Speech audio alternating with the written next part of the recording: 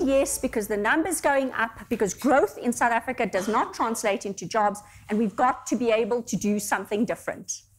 We've got to be able to work as a collective to make those jobs happen in the absence of GDP growth. And you know what? It's a chicken and egg. If we do get young people into work and make them economically active, if those salaries are spent in low-income communities, it is one of the biggest drivers of GDP growth. Some research tells us that if you have a 5% drop in unemployment and those salaries are spent at community level, there's a direct translation into community growth and the money circulating. It translates to a 1% growth in GDP. That is a powerful set of numbers. So if you help us drop that unemployment rate, it is the best way to drive GDP growth because we include more people in the economy.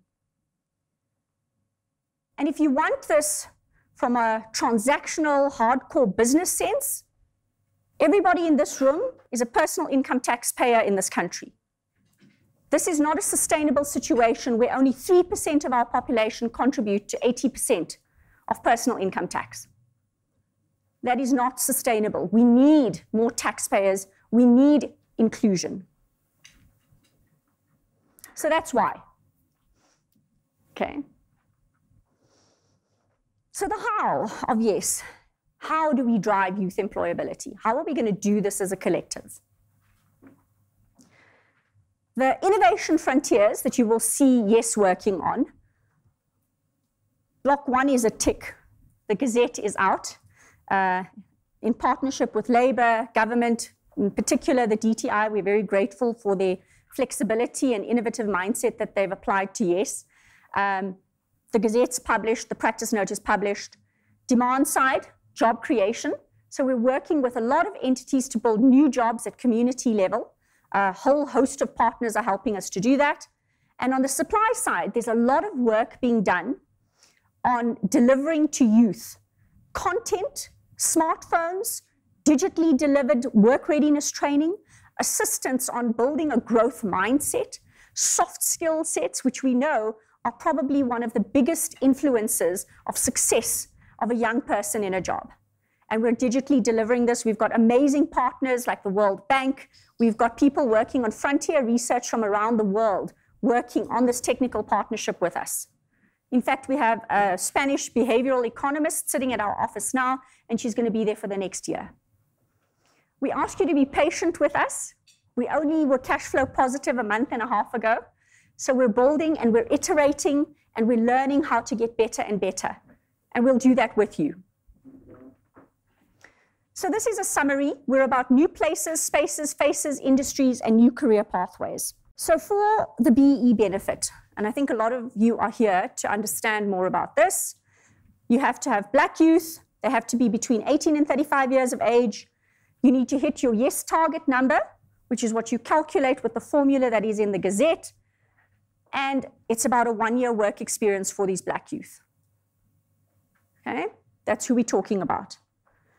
We've discussed the importance of a 1-year experience because what we know is that a CV and a reference letter, again, this is peer-reviewed academic research, it's published, is 3 times more likely that a young person will get a call back if they have the CV and reference letter. And for women, this is an incredible amplification of this effect. What this means is that people would actually rather hire women. Good choice, those of you that. If you have a CV and reference letter for a woman, it doubles the likelihood of a job within 3 months. That's powerful stuff, guys. Okay? And that's what you can do just by delivering that 1 year. So what do you do as a company?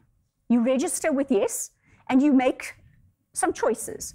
Am I a small business or am I a big business? This is the 50 million turnover is that cutoff point, and you decide where you fit, and you select your package based on that. Am I doing this for BEE or not for BEE? Believe it or not, a lot of people just want to be part of the movement, and it's not about the level up on the scorecard. So we have a certain percentage of YES registrations that are doing this not for BEE. And then the third block, am I putting these youth inside my company what we call an internal placement, or am I doing this outside my company, what we call an external placement? So these are the big choices that you'll need to make up front. What type of business am I? Am I doing it for BEE, and where will I place my youth? Now, we have 3 delivery channels for you to be able to place youth. There's a lot of flexibility here. I can put them in my business. I can host them in an existing supply chain program I have, in an SME, in an NGO. We love social jobs. So we love the programs that put youth into early childhood development training and teaching programs. We love Project Nomzamo. Johnson & Johnson is here, who've received their level up. They've got community health workers, which drives a lot of what they're trying to do outside of the company. So you can strategically line up those jobs in market with your business. Or you can put them into a social job around some project that your company is interested in. And you can parcel it out. So if you've got a target of 3,360, for example, you can say, well, I've got space for 100 inside of my company, and I'll put 2,260 in a range of hosts out there. So YES has got an implementation partner model. We've got quite a rigorous deck, which companies that want to be implementation partners have to fill out. This is just to ensure that when youth are placed in market, they're protected and they're in good work experiences. So if a company has filled out this implementation partner template, we put them on a menu. And when we go to companies, we say, if you can't do these internally, here's a host of partners we have that will gladly manage the recruitment and placement of youth in community for you.